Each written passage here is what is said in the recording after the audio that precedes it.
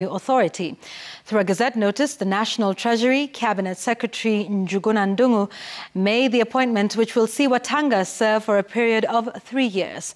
He becomes the 7th Commissioner General since KRA was established in 1995. Wattanga replaces Githii Mburu, who resigned in February this year after a 3-year and 7-month stint at the helm of Times Tower. Before Wattanga's appointment, Rispah Simiyu, Commissioner of Domestic Taxes, had taken charge in an acting capacity since Mburu's exit.